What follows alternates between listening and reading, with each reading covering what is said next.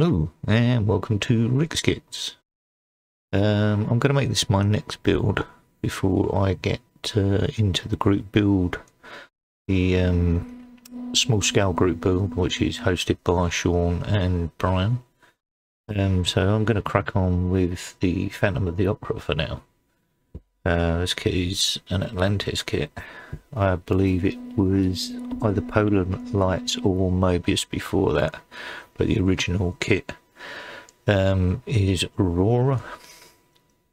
Nothing. I don't think anything has changed in this kit since its beginning. It does have the glow in the dark option in there, but I don't do the glow in the dark stuff. It doesn't appeal to me. It's in association with Chaney Entertainment, as we know that Lon Chaney was the Phantom in the original film in 1925. I think it was 25.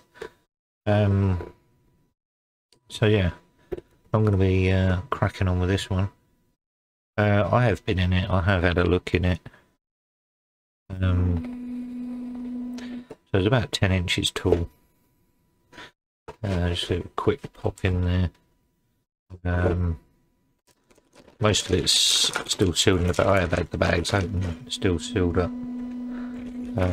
Just making sure that all the parts in there. There's all the glow in the dark stuff that I'm not going to be using. I might use those as test beds for some painting. But apart from that, the whole kit is basically all in this bag.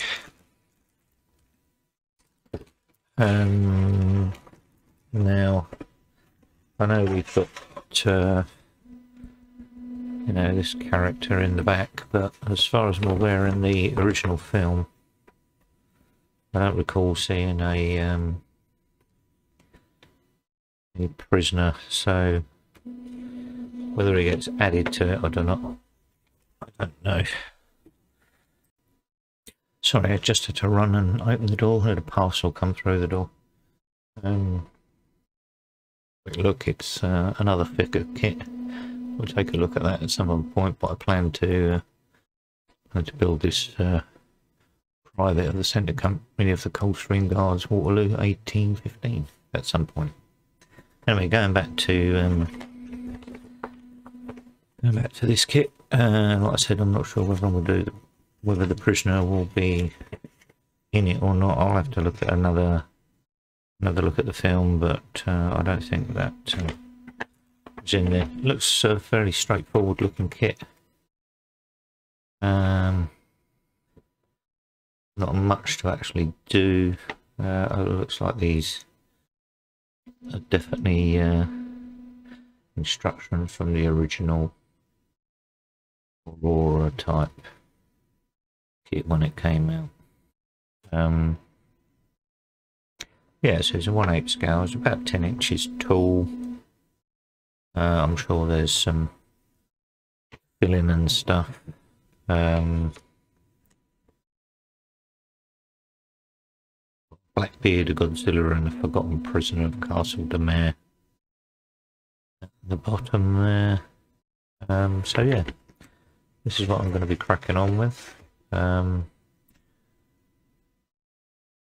I'll see you in a bit when I've got a little bit done.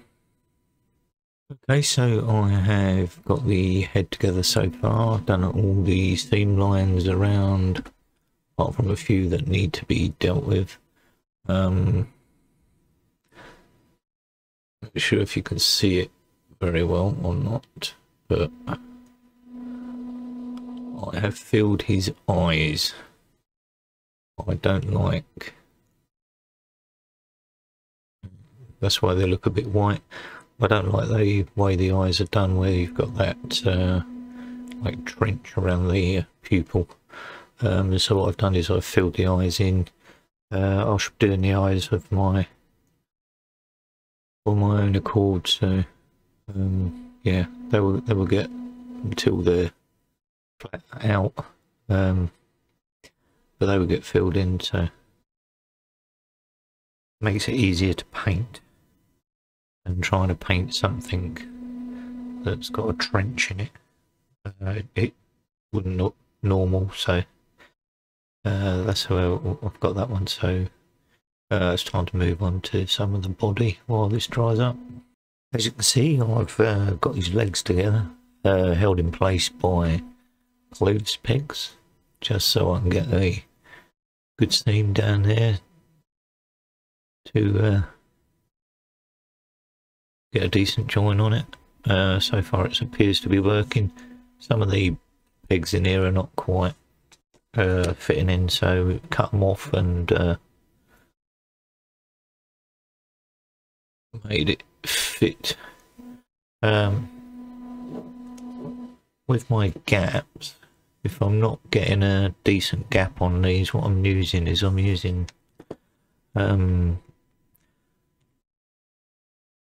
half empty bottle of extra thin with broken down sprue in it, so it makes like a plastic welding glue, and I drop those down into the seams here and just fill up the gaps slightly. That's what I used on his eyes. They're nearly fully done now, so that'll be that.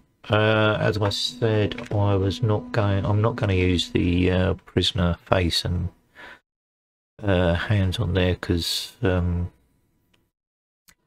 though there was a couple of guys down in the sewers, the boyfriend and the I think it was the inspector in the silent movie film, there was no other prisoner that I know of in the film, so I'm leaving that blank. What I might do is do a shamey and put a flickering light in there or something, just to abbreviate that slightly, because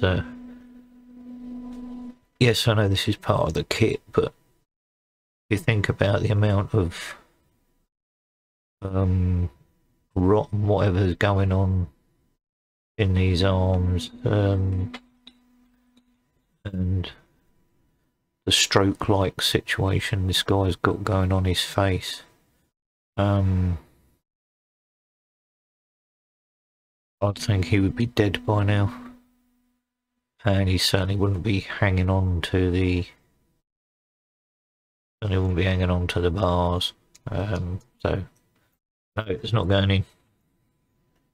So I'll replace those bars with two bits of rod, which are almost the same width for the ones that are already in there, so I'm quite happy with that. As the same with most others that I've seen on this kit, there's a little lizard that you get in the kit. I'm not going to put him on either. The rat, yeah. Lizard, no. I intend, if I can, to, whether it will or not, I don't know. Let's try. Is to perhaps get the face mask to sit on. Needs a little bit of modification, because it's not pushing back where it should be, because you've got these bits of moulding or whatever it is that's going on there. But I think he might look better with his face mask on. And in the silent movie, there's like a cloth that hides his teeth. So I think I'm going to see if I can try and fabricate something up to put across there to hide the teeth, so when it gets taken off, you've got the full horror of Mr. Chaney. Yes, there are fitment issues in here. I've had to do a lot of sanding down at the moment, but I expected that. The kit's pretty damn old, so you know, it's been repopped a few times. But what I have seen of it, the fitting's not really too bad.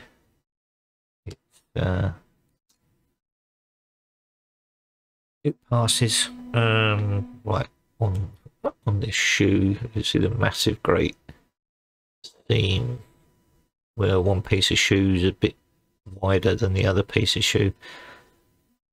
A knife will take that down and then finish off with a bit of sandpaper. Say sandpaper, sanding sticks. That'll get rid of that fitment issue. I expected that on this kit. I didn't expect anything else, to be honest with you. It's no, like I said, it's pretty old, so I'm going to crack on with this. Not hang too much on this, and I will get back to you when I've got something a little bit more substantial to show you. So see you in a bit. Hello, welcome back. I've got some bits done. Well, I'm saying bits done. Bits in progress.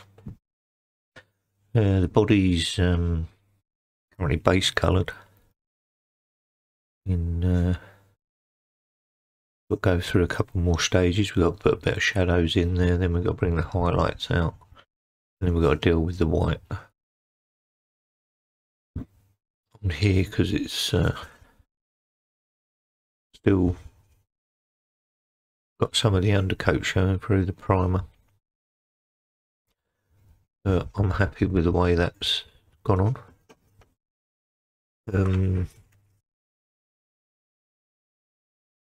Here's my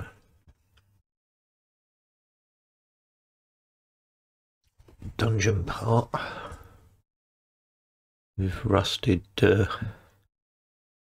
iron bars and the rocks and stuff all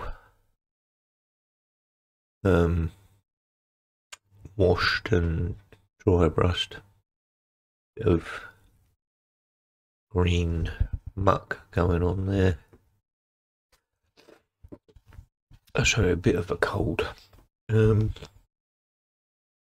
I have put in, but it's not very effective, unfortunately, is I wanted to put some sort of light in there. Yeah. I like the dungeon. It's supposed to represent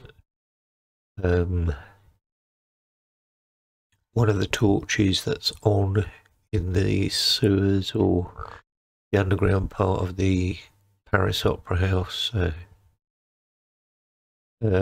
I'm happy with the way that's looking at this moment in time. I've actually managed to put a bit of light in, which is interesting. Never done that before. Right, let's put this light back on again. And we come to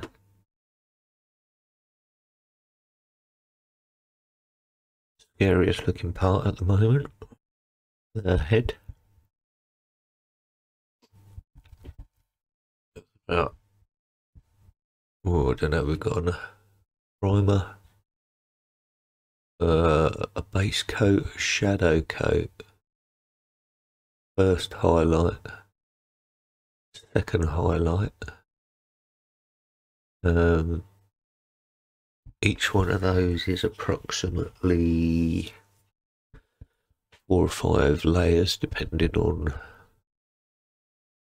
the paint. So what I do is eyes, his eyebrows, his hair, tidy up the shirt. You're looking rather gruesome. Looks rather dead as well. Colouring is quite dead. It doesn't really show you on.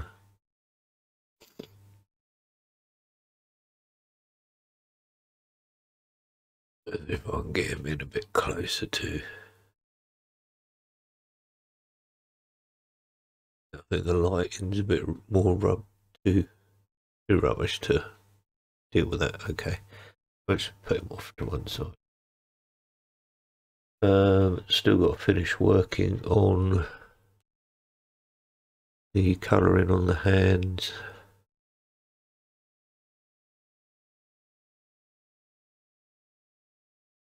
Watch this focus. The focus is more probably there. There's about another 3 or 4 layers of paint to go on there. Shatter for midtones and highlights for both his hands.